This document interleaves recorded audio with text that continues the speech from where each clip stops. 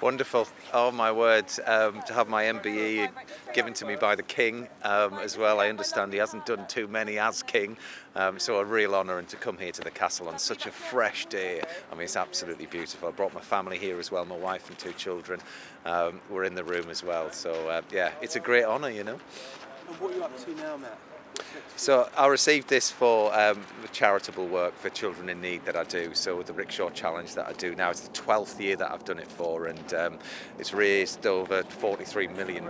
So yeah, we'll be in the planning for yet another Rickshaw Challenge, no doubt, for next year. But yeah, things are incredibly busy at the moment.